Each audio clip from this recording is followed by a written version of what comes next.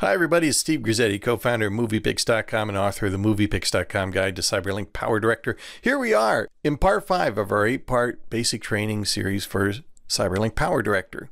Now we've got a small movie, a little one-track movie on our timeline, and we're going to have some fun with some special effects. Now special effects can be found in the effect room here by clicking on the upper left of the program. We'll select effect, and you can see they come in a variety of categories. There are style effects for adding cool special effects to our movie. There are also color presets and color LUTs, which we go into in the book. Color LUTs are pretty advanced, and it's kind of a cool feature in PowerDirector. I show you how to download LUTs and use them in the book. But these are basically color presets. They're color grading for your movie. They allow you to make your movie look more cinematic and to set the tone for your movie.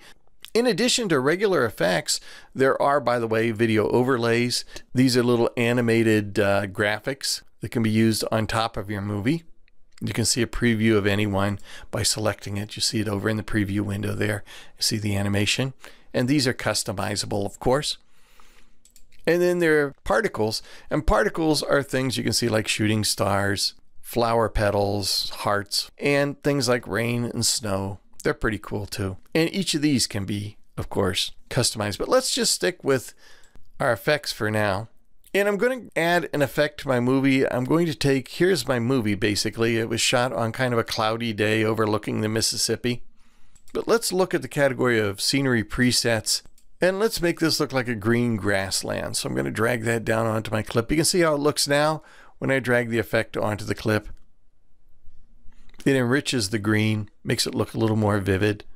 And you can add more than one effect to a video clip at one time. So I'm going to go up here to my style effects, and I'm going to select snow, kind of contradicting my greeny grassland. So we'll grab snow, drag it down onto the clip, and now it's snowing even though it's very green.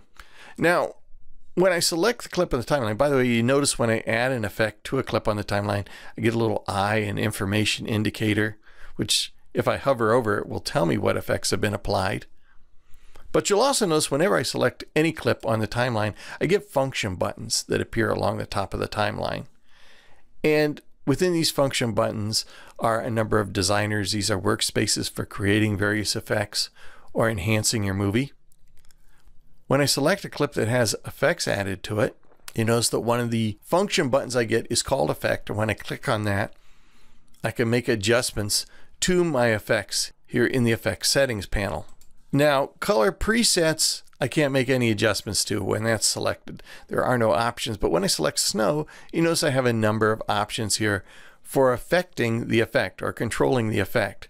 I can change whether the snow falls directly down or whether the wind is affecting it. I can set how big the smallest snowflake is and how big the largest one is. So I can make this into a veritable blizzard if I want, increase the density. And you can see how that looks. Here's my snowstorm in the middle of summer. So most effects, at least in the category of adding overlays, are adjustable here in the effects panel. To temporarily disable an effect, all I need to do is just uncheck it. To remove it completely, I just select it and click the minus button. And the effects are removed completely. Now, I added the effect directly to the clip. One nice feature in PowerDirector is that you can also add the effects as an adjustment layer or as an effect overlay. To do that, I'm just going to right-click on the track headers here on the right. Let's do that a little higher so you can see it.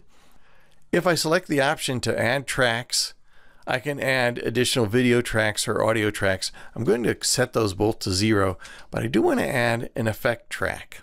I'm going to add that effect track above track 2, which means it's actually going to be attached to track 1. I'll show you what I mean.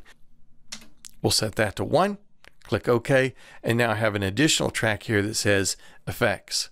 Any effects I add to this track are going to affect the clips that are on the track below it. So if I select snow and drag it down here to the effects track, I can actually stretch it out. And now every single clip that is under it, there you can see on the timeline, is going to have that effect applied to it. So that's very nice. And you notice when I select the effect, instead of getting an effect function button, I get modify, but it still takes me to the same place. When I click on it, I still go into effect settings where I can modify the look of that particular effect. That's the basics of effects. The effects are very, very good in CyberLink PowerDirector. Let's go ahead and just delete that. Now, in addition to the regular effects and the particle effects and the overlays, if I go to all content, you notice a lot of these categories say free templates up in the upper left-hand corner.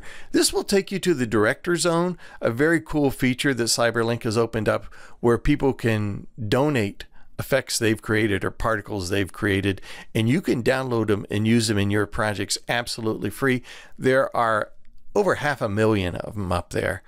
And you can go up there and find templates for creating DVDs, for creating particles, for creating titles. They're all free for you to go download just by clicking that blue button.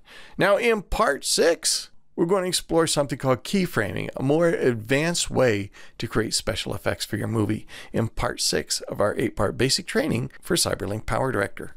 Hope you'll join me.